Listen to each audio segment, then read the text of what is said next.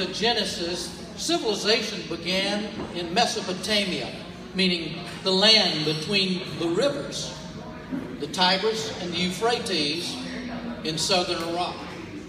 In the same way, American history began with colonization on our east coast, along the James, Hudson, and Potomac rivers.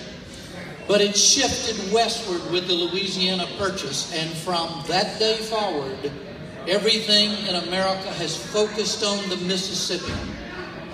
It is the American Nile, and the Delta is the most trusted name in blues.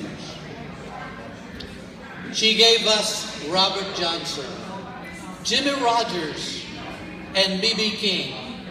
She gave us Muddy Waters and then sent him back upstream. She took him to Chicago, where the South Side spread the news, and she tells it just like it is, the most trusted name in blues. If it comes from the Delta, then you know that it's real, because it's down and it's dirty, like them old cotton fields. Every word full of sorrow, and every word gospel truth. They call her Mississippi, the most trusted name in blues. She gave us Elvis Presley, Conway Twitty, and Charlie Pride. She gave them something soulful that says black as it is white. She's the pride of Tupelo and the sound that made front page news.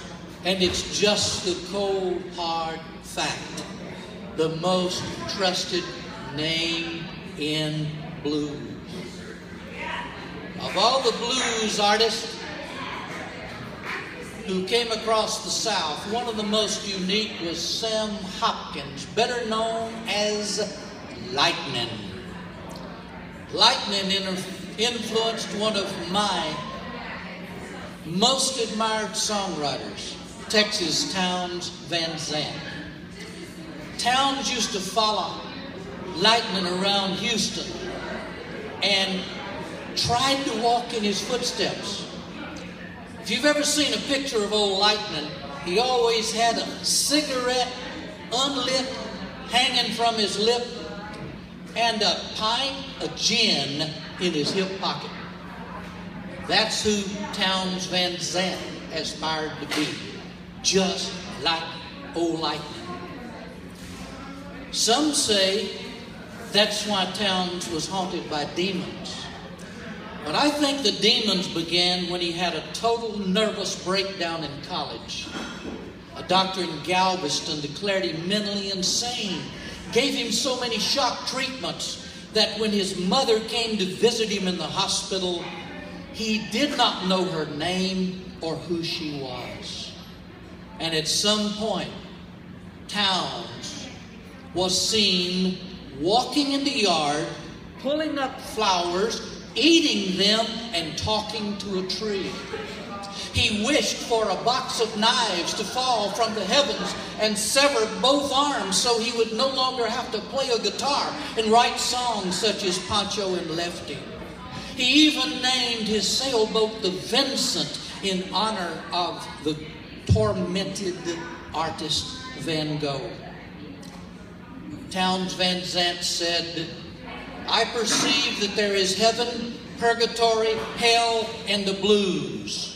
And like Lightnin' Hopkins, my hero, I've spent my life in the blues just reaching up for a piece of hell." The Delta is known for its demons. Some people like Townes get their ticket punched at birth, and they are destined to ride the crazy train. Hanging on to every word that came pouring from his lips, he said each day's a mystery, and that's why life's called a trip. Listening to this old wine bottle beats a needle in my arm. The blues is my bread and butter, and this guitar is my bad luck charm. The crazy train that I ride hauls away all my cares. Like a lost ball in the tall weeds, I'm here, there, and nowhere. But as long as they're moving, these wheels help keep me sane. I'm a long way from Mississippi, but at home on the crazy train. He told me that graveyard love is like any addiction. He said sometimes you find the heat just ain't worth the friction. So I guess me and Memphis will never get along. She was born to look good in blue, but I was born to sing these songs and ride this crazy train.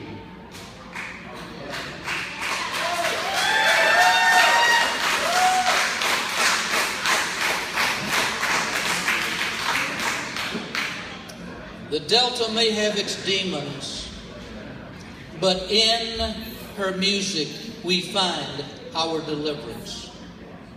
All my life, in a search for my own deliverance, I have been torn between two men. My preacher grandfather and his son-in-law, who married my mother's sister. Reverend W.J.H. Sasser was a simple man, but a complicated human being. His mother died at birth, and he spent his whole life starved for attention. So he became an authoritarian Baptist preacher. His son-in-law, Edward Earl Rogers, moved into his house to help care for his wife, who was bedridden with dementia and rheumatoid arthritis. And those two men spent their lives in conflict with each other, and I spent my life torn between the two of them. My Uncle Earl had the first television I ever saw. And on Friday nights, I would watch Westerns with him, and on Saturday, the game of the week. He played guitar, and he introduced me to hillbilly blues. But in church, I would hear my grandfather thunder from the pulpit, "Television is of the devil." I surmised, because Uncle Earl played guitar and listened to Hank Sr., that before I was born, my grandfather had railed against the devil's radio. Grandpa saw it as evil, didn't want it in his house. The magic of the airwaves that came drifting across the South. But Sister Mahalia Jackson mixed gospel with lots of soul, singing Grandmother Jesus on the devil's radio. A tower of power, clear channel late at night. That's where I heard Hank Williams, and that's where I saw the light. In that little transistor that I hid under my pillow, I kept right on listening to the devil's radio. Elvis got hot in Memphis and couldn't stop those screaming girls. The magic of Sun Records soon spread around the world.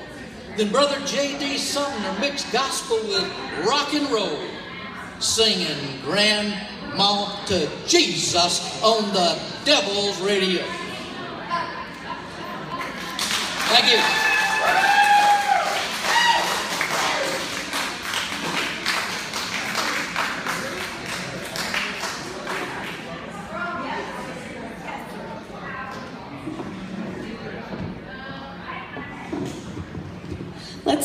Let's just take a second and give one more round of applause for Billy Henderson.